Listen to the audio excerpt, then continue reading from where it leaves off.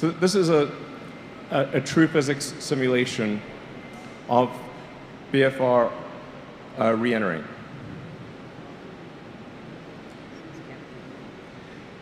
So it is mostly just coming in like this. At a very high angle of attack. In fact, one of the things that, for the general public, is a tricky thing to understand is that orbit means you are zooming around the Earth at a very high speed. It's counterintuitive where people think perhaps once you get to a certain altitude, gravity turns off. This is not the case. In order to go up and stay up, you have to move around the Earth at approximately 25 times the speed of sound. So in fact, the space station is circling the Earth every 90 minutes. This is a very important concept to understand, that orbit is entirely about your speed horizontal to the ground or parallel to the ground. It is going up and staying up the only reason you need altitude at all is to get out of atmospheric drag.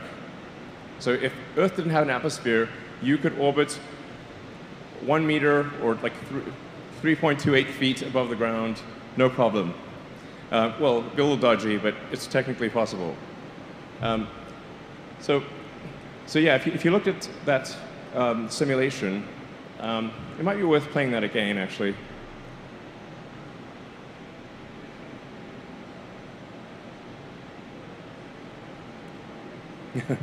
So you can see it's basically coming in, if this is the Earth, if this stage is the Earth, it's coming in like that.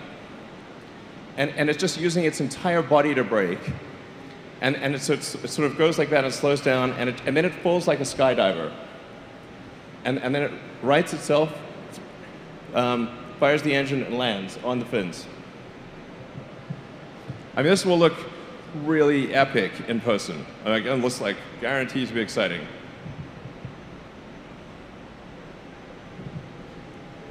And you can see it sort of falling body first for quite a while.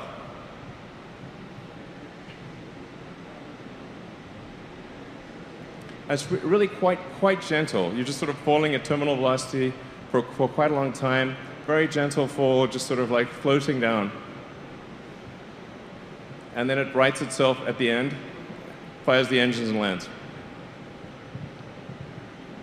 It's very counterintuitive. It's not like anything that people are familiar with. It's not like an airplane. Or, yeah.